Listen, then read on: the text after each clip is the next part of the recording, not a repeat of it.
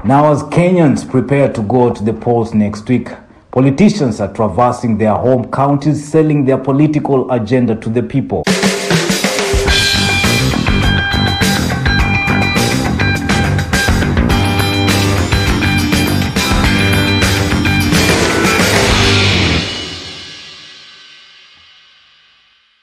Kwa majina naitwa Joseph Wanyonyi, mkaaji hapa Webuye. Miji yenye naimiza watu ni kwamba wapige kura na amani. Wasipige kura, mwenye atashinda tuende na yeye mbele. Mwenye atashindwa tutakupali. Mshindaji tutakupali pia. Tutaendelea kwenda hivyo mbele kabisa. Sasa bodaboda tujitokeze kwa amani. Wote kabisa tuende tupige kura. Tupitishe mtu ambaye tunataka kabisa. I'm Isaac Wanyonyi, commonly known as Papa Frank, from Bungoma County, Tongarani constituency.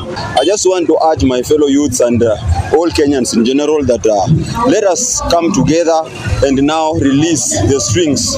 We understand that time has reached whereby everybody is ready to do or to elect their own leaders. But now I will just urge you all that let us now loosen our strings, that whoever wins, may it be your candidate or not, let us just celebrate the victory of anyone who will win, because what we need as a country is peace. And when we attain peace as a country, automatically everything will run well. May it be the candidate that you have voted for or the candidate that you didn't vote for, anyone who wins, let us enhance peace.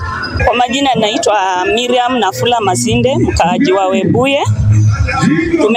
Wananchi tumebaki na siku 5 tupige kura. Ninawaomba mjitokeze kwa wingi tupige kura.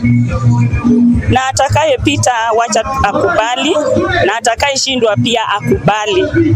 Tunataka tu amani kwa nchi yetu, amani kwa viongozi, amani kwa wananchi, amani kwa wamama, amani kwa wababa, amani kwa vijana. Amani, amani, amani. Kwa majina mimi naitwa Amos Mtoro, ni mkaaji wa Webuye Town na pia ni mpiga kura katika hii maeneo ya Webuye. Sasa kwa wenzangu ambao ni wapiga kura wa hii Webuye na kwa ujumla Kenya yote, nawahimiza kwamba tarehe 9 ambayo ni Jumanne next week tujitokeze kwa wingi na tuweze kupiga kura kwa amani. Pia naelekeza kwa vijana tutumike katika siasa kwa muda huu, tuweze kujitokeza kwa amani, kuwe ambassadors wa amani kwa manufaa yetu sisi binafsi. Kwa hiyo nashukuru sana na muweze kujitokeza kwa wingi hiyo next week, tuweze kupiga kura kwa amani, tuende nyumbani na tukangojea matokeo ambayo yatatangazwa kwamba lazima tukue na mshindi mmoja na lazima pia tutakuwa na mtu ambaye atashindwa. Kwa majina naitwa Francis Baraza, mimi ni mkaazi wa Maraka Webuye, na wakati huu wa siasa ningependa kuhimiza vijana kuwa tunapopiga kura wacha tukue na kura ya amani. Hata tunapopiga kura unaweza kuwa una mrengo wako, lakini kumbuka kwamba Kenya ni kubwa kuliko kila mmoja.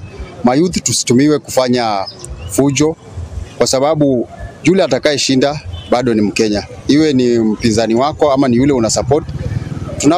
Yani kura itakapopigwa, wacha tukubali matokeo, kwa sababu wote ni wa Kenya. Tusiwe na fujo na tusikubali kutumika na wanasiasa. Wengi wametumika, lakini unapata at the end of the day hakuna kitu wanapata. So it's high time tuchanuke, tujue kwamba kila mmoja ni Mkenya na wanasiasa wasiturumie. Tusikubali kutumiwa, kwa sababu tuna familia zetu, tuna mama zetu, tuna baba zetu ambao lazima maisha iendelee. So ningependa tu kuhimiza mayouth, after election kuna maisha.